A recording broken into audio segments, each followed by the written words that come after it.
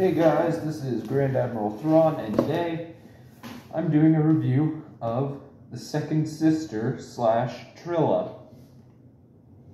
Anyway, let's get on in with starting with the box, because this is the white version of the box, which means it was released earlier. It's a pretty cool box. Got good images. Yeah, I really like this box. It's pretty cool. With the white and red, they actually match, and then that's a good image. The little sticker thing up here is pretty cool. There we go. Got to pull that off. Yeah, this is a pretty cool one. Anyway, into the figure. Now, as I've said in several videos lately, Trilla is the only Inquisitor to have a Black Series. Which, I like Trilla's character, but we need the other ones as Black Series, Hasbro. Come on.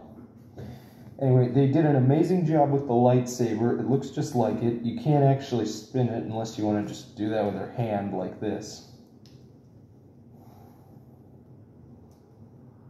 Which I guess you could do. The cape is removable, which is pretty cool. And then it came with these shoulder pad thingies right here. Oops. Right here. That you can put on instead if you don't want the cape on at the moment.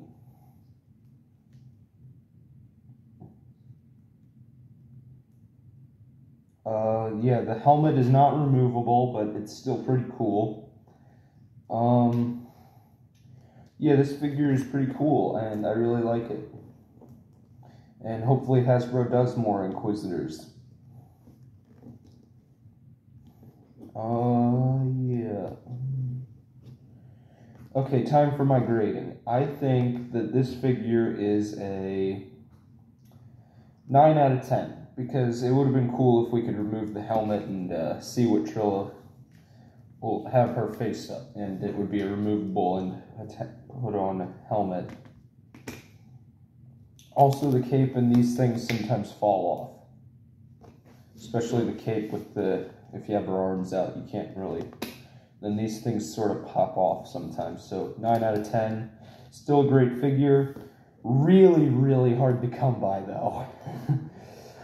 Anyway, that's going to wrap it up for today's video. This is Grand Admiral Thrawn signing off, wishing you a good day, and I look forward to our next encounter in my next video.